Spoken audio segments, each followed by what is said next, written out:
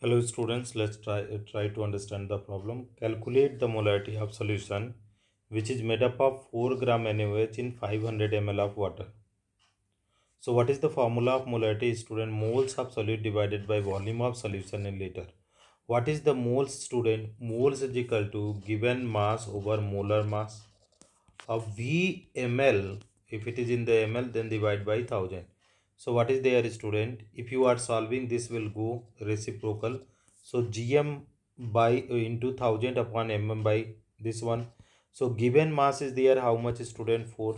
Molar mass, NaOH molar mass, how much, student? 23 plus 16 plus 1, it is going to be 40. So this is a 40 multiplied by 1000 divided by 500.